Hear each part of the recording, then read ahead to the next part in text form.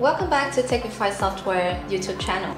So today we're going to talk about SDLC, Software Development Lifecycle. It's not a new concept and it's already very familiar to those who work in software development. SDLC refers to a methodology with well-defined processes for creating high-quality software. So, what exactly is SDLC? Today I want to talk about SDLC, the common models and the skills needed to work well with models. The software development life cycle, we can call it SDLC, is a framework that development teams use to produce high-quality software in a systematic and cost-effective way. Both large and small software organizations use the SDLC methodology. The teams follow development models ranging from Agile to Lean to Waterfall and others. SDLC provides an overview of a software project's entire system. Resources, timeline, and goals. Software developers understand why and what they should build. The following are the primary reasons why SDLC is required when developing a software system. Firstly, it improves project control and monitoring for critical or complex projects. Secondly, the model design reviews to help to ensure that the developed solution is reliable and high quality. Thirdly, SDLC ensures that customers receive accurate and timely software. And the last thing, increase the speed of software development. So, those are the main benefits that you can get when using the SDLC model for your business. Well, many people think there's 5 steps in SDLC model, but the exact number is 7 steps. First, requirement. Second, analysis. Third is design. Fourth, programming. The fifth is testing. The sixth, deployment. And the seventh, maintenance. First, I want to talk about requirement phase. During this phase, the requirements analysis department will meet customers to discuss and clarify the functions and requirements that they want to include in their software.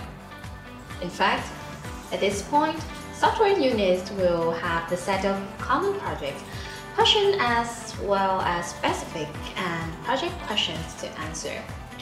In analysis phase, will be carried out after the customer's requirements have been reported, and the analysis department will clarify the actual life and requirements with an SRS document called specification document.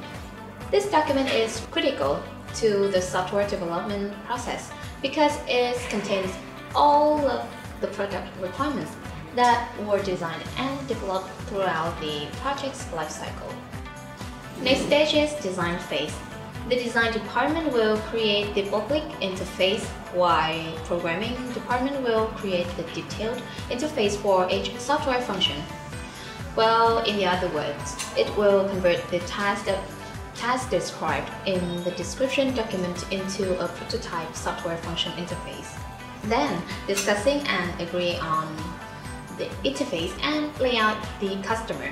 When the customer approves the software design based on the prototype, it will proceed to a next stage. If not, comments and corrections will be made until the customer is satisfied with the software prototype. In programming phase, SDLC begins actual development. This phase implements the software's functions after the customer has approved the prototype. The programmers will code the functional handling and required models will be assigned, and the functions will be tested according to the test case built based on the specification document. Stage 5 is testing. It is where the development team tests the software errors and deficiencies. Does the software produce the right result?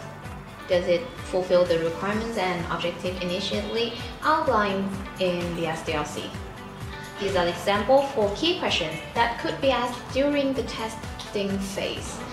Some teams may test the software manually or use automated testing tools, whichever route they decide to pursue. The testing process will ensure each unit of the software works well. After undergoing testing, the software should enter a QA process to validate and product quality. Next stage is deployment.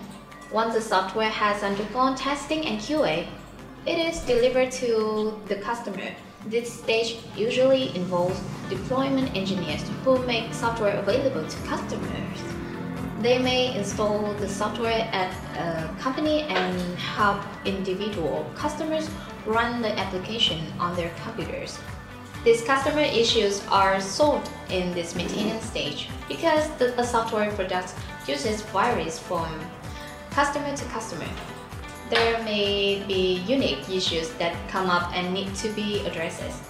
To help mitigate the amount of maintenance that needs to be done, teams may choose to first release the product to a smaller population of customers.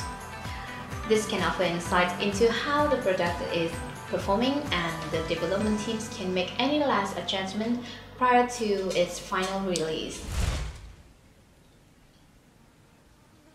There are some SDLC models. Let's check. First, waterfall model. The waterfall is a cascade SDLC model that presents the development process like the flow, moving step by step through the phase of analysis, projecting, realization, testing, implementation, and support. This SDLC model includes the gradual execution of every stage. Waterfall implies strict documentation. The features expected in each phase of SDLC model is predefined in advance. Second, it is spiral model. It is a combination of iterative and waterfall SDLC models with a significant accent on the risk analysis. The main issue of the spiral model is defining and right moment to take a step into the next stage. The preliminary set timeframes are recommended as the solution to this issue. The shift to the next stage is done according to the plan, even if the work on the previous step isn't done yet. Well, next I want to talk about Agile model, one of the most famous SDLC model ever. The Agile methodology favors rapid and continuous release cycles, using small but incremental changes between releases. This leads to more interactions and more testing than with other models. Theoretically, this model helps teams deal with minor problems as they arise, rather than leaving them out until more complex phases of a project.